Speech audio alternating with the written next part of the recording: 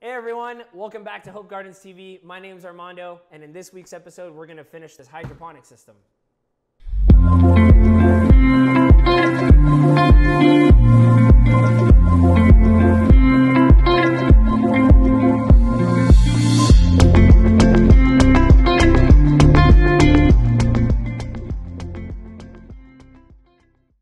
We started drilling the holes, and I made a little mistake, and I wanted to share it with you guys.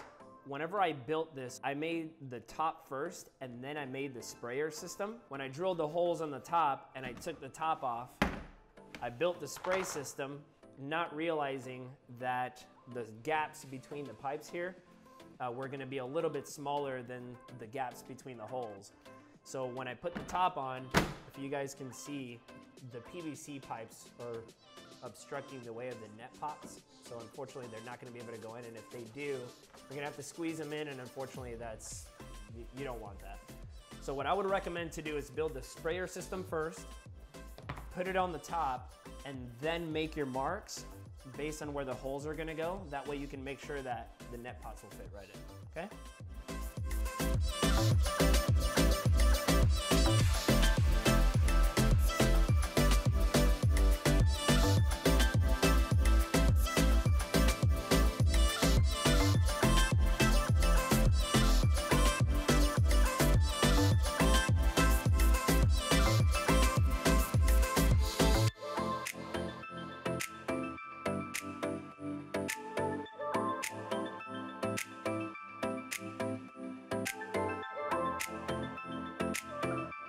All right, so now that we have the new holes drilled and we made sure that all the net pots are able to fit in here, we are good to go. So the next thing that we're gonna do is we're just gonna vacuum all that debris out of here, clean it off, rinse it, make sure it's nice and clean before we turn the system on, just to make sure that none of this gets into the pumps.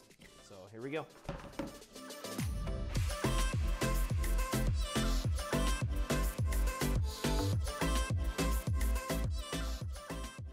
So now everything is squeaky clean. So now we're ready to install it in the Gorilla Grow tent. But what I'm gonna do first is I'm gonna install everything out here. So I'm gonna go ahead and get the sprayer system installed in here. I'm gonna get the water pump installed in here, get everything ready. And then once it's done, we're gonna head over to the Gorilla Grow tent and see what it looks like in there. This is a reminder for you guys. Just make sure that the T that you use right here in the middle is threaded. And the reason why I mentioned that it needs to be threaded is because when you screw this piece into here, this hose is gonna go right on here, and then the other end is gonna go into the water pump, okay? So let's go ahead and assemble it so that you guys can see what it looks like. Press that down, make sure it's nice and snug. You want to get it low enough to just where the cap fits. All right, maybe a little bit lower. You don't want to put it too far down because it still has to spray the roots.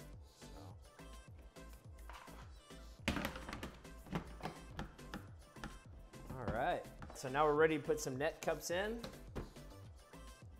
As you can see, they all fit now. If you sand these guys out a little bit more, probably be able to fit in there a little bit more comfortable, but personally, I like more of a snug fit because once the plant gets really big and it gets heavy, this has a little bit more grip to it. So let's go ahead and hook up the hose. Always make sure, you guys, that the adapter that you're gonna be putting on the water pump fits the hose. And then you wanna make sure that the hose is also the same size as the adapter that goes on the PVC pipe. So you just screw this guy all the way in. Don't forget the O-ring. It just helps with the water pressure. All right, and then what you want to do is put it right on the bottom of the tote. Most water pumps now are coming with the suction cups on the bottom. So once you put it here on the bottom, you just press it down, boom, good to go. You just want to take an estimate measurement of what it measures from this lip right here to the top of this lip right here, okay?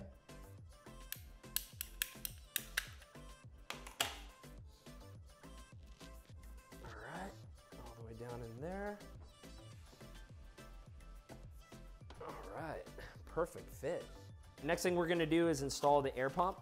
So the whole purpose of an air pump, you guys, because we're building a hydroponic system, the roots aren't gonna be in the soil. So what you need to do is give the water that the roots are gonna be sitting in some kind of oxygen so you don't drown the roots or they don't rot away. Now, when you get an air pump, you guys, I personally recommend to get an air pump that has a controller on it. That way, if you're building a smaller hydroponic system or a bigger hydroponic system, you're able to control the airflow on it.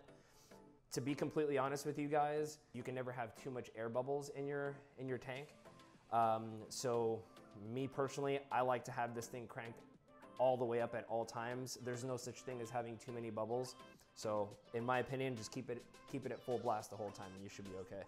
What we're gonna do now is we're gonna drill a hole right here in the middle so that the air hose can go directly into the tank. And then what we're gonna do is we're gonna hook up the air stone to the air stones, and this is what's gonna oxygenate the water. I would recommend to clean these things first before you put them in the tank. They have like some pumice dust on them a little bit. Stick this bad boy in there. And then just kind of see right around how long you're gonna need. Okay. All right, well, I mean, if the air pump is gonna be somewhere out here. Cool, yeah, it looks like that's a pretty good distance right there. So what I'll do is I'll just keep my fingernail right there, take this thing out, and then just measure another piece of the hose that's around the same size. Sorry if you hear my dog snoring. That boy's passed out.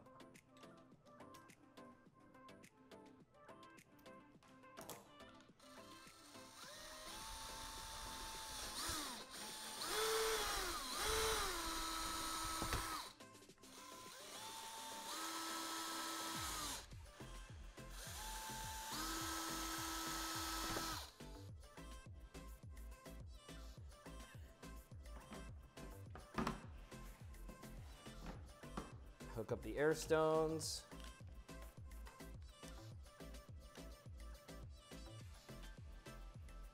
Okay, before you hook it up to the air pump, what you want to do is feed it through here. Feed both hoses through the hole.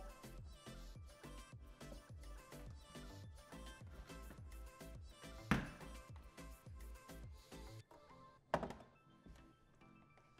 want to hook these bad boys up.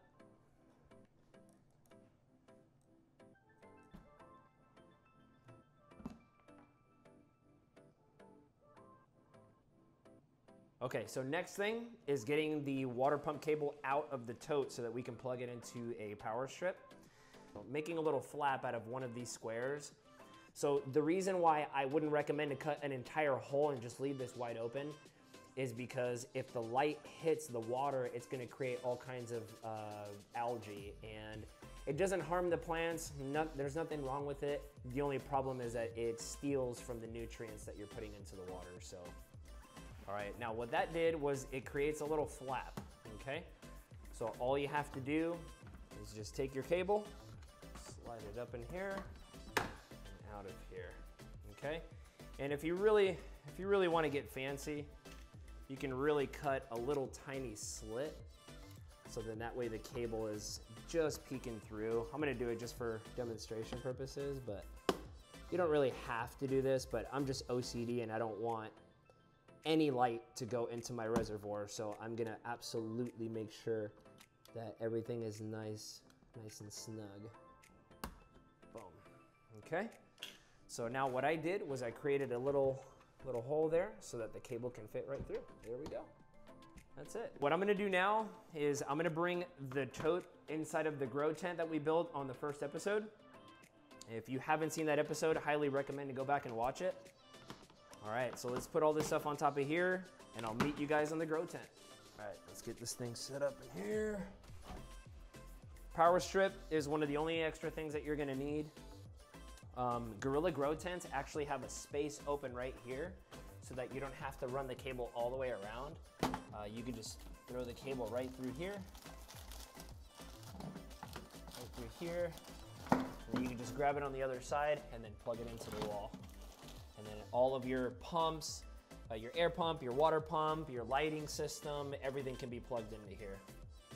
Whenever you put the air stones in here, you want to make sure that the air stones aren't too close to the water pump, because if the air bubbles get into the water pump, it can seize it up, and obviously that's no good. So just keep that in mind. Just for demonstration purposes, I'm not going to add the Hydrotan or anything in here. We're going to make a whole nother video on that later.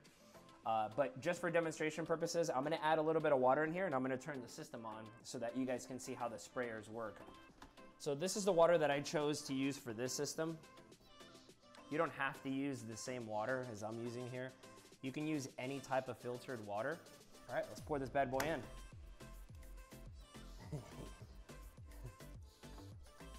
You thirsty? That's a lot of water for you, Ziggy.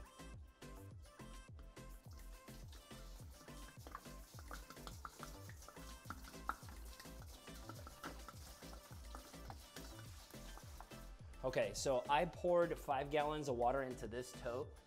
5 gallons in a 17-gallon tote was perfect so that the water pump is completely submerged underwater.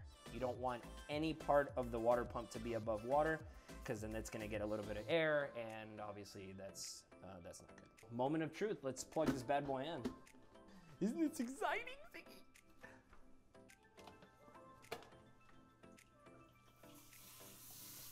So cool. All right, here we go. Moment of truth.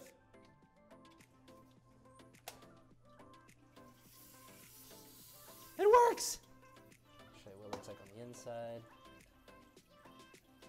All right, so that's what the water pump looks like with the sprayers. So what it's doing is it's spraying the root system every 15 to 30 minutes to make sure that it gets the nutrient water. And then the other thing that the roots need is a little bit of oxygen. So that's what the air pump was for. So we're gonna take a look at what that looks like now as well. So when you plug in the air pump, all it does is just bubbles the water to add a little bit of oxygen in there, just like it does in a fish tank. And that should be more than enough oxygen for the roots. All right, guys, so that pretty much completes the build for this Aeroponic hydroponic system. I hope you guys liked it. Hope you guys learned something. If you guys have some new tips and tricks or anything better that I can do, please put it in the comments below so that I can learn from you guys, and other people that are watching these videos can also learn from you guys as well. I want to thank you guys so much for taking the time to watch this entire video. If you guys can hit the subscribe button as well as the like button for this video if you liked what you saw, it helps me to create more content for you guys. So I hope you guys enjoy the rest of your day. See you on the next video.